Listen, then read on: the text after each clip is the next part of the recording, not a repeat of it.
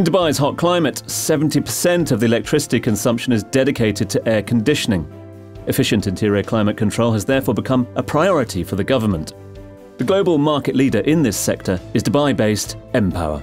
Empower's mission is to be the world-leading district cooling service provider. Its vision is to promote sustainable and optimizing use of energy resources by delivering the reliable, cost-effective and environmentally friendly world-class district cooling service to achieve customer satisfaction, thereby creating long-term shareholder value. As the largest air cooling company in the world, Empower has adopted the district cooling approach to its operations.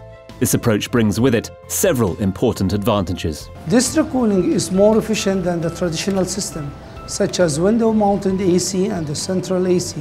It's also environmentally friendly and requires lower operating capital.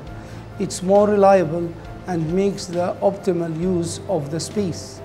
With everything concentrated in one central location, this leads to much lower life cycle cost. With the district cooling system, Empower has saved more than 650 megawatts of electricity for its parent company, DEWA. A single district cooling station chills large amounts of water in a single master location, then distributes it to the surrounding neighborhood quietly and efficiently. Water in Dubai is more precious than oil. The water that we use for the cooling purpose comes from the local utility provider and our parent company, DEWA. By using the innovation approach like treated sewage influences and reverse osmosis, we have further optimized our plant operation by reducing our consumption of potable water.